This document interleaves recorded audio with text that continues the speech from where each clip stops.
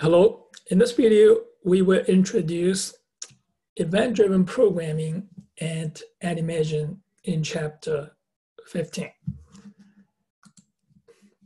Suppose you are going to write this program to create a graphic user interface, let the user enter annual interest rate, number of years, loan amount, and click the calculate button to get the monthly payment and total payment. How do you write this kind of code? So you need to have this event-driven programming. So when the user click this button, so this is the event, and this program will compute the monthly payment and total payment upon this button is clicked. First, so we're going to write a simple test program here. Is this, we have these two buttons, OK button and a cancel button. When the user click the OK button, we're going to display the message on the console. OK button clicked. Click the cancel button. The cancel button, click the message is displayed on the console. So let's see how we're going to write this program.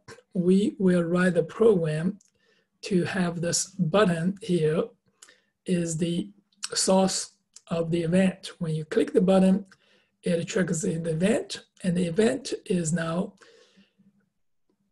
processed by the handler. So the handler will take the event, now get the signal and to process it. So this is the diagram of this source of the event and the code for handling the event. So in this sequence, the object, this event object must be an instance of event handler. See, this must be this, when you handle this event, the object, so this is the handler, the object, must be an instance of the event handler interface. This interface defines the common behavior for all handlers. So this is the generic type, and this is to handle the event. So this is what kind of event is for when you click the button, that's the action event.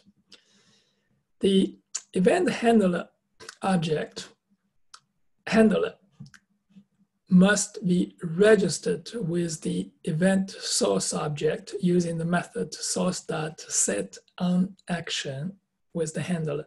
So the handler will listen to the event from the source. So this is the program here. We're going to write a GUI program using JavaFX. So this extends application. Now we create the user interface. So this is really simple, just using the H box. You put the button, OK button, and the cancel button to the user interface. So now this is the, put these two buttons into the user interface. So now we're going to create the handler. So this is the handler's object, creating from a class. So this is the OK handler class. So right here, this is OK handler class. So this is the handler. Handler must be registered with setActionOn using this method to be registered with the handler. So this is how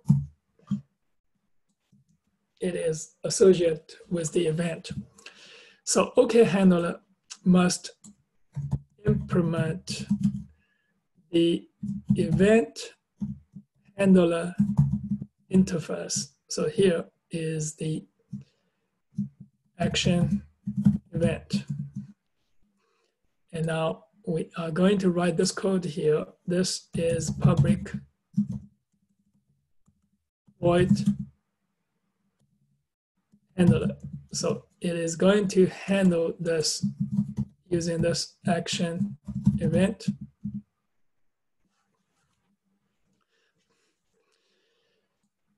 So this method is invoked when you click the button, the OK button. So this is here. Similarly for the cancel button. So this is the cancel button. The handler is handler 2. So this is set action on for handler 2. So there's 2 classes. OK handler class, cancel handler class. This is all here. And this is the registration for the handler 1, and this is the handler 2. And this is the handler 1 is for the OK button. Handler 2 is for the cancel button. So look, this is the handler. This object must be an instance of event handler for the action event. And this interface has the method handler. So when you invoke, when you click the OK button, it will notify the handler. So the handler will invoke this handler. It's a handle method to invoke the handle method. So the handle method will display OK button clicked.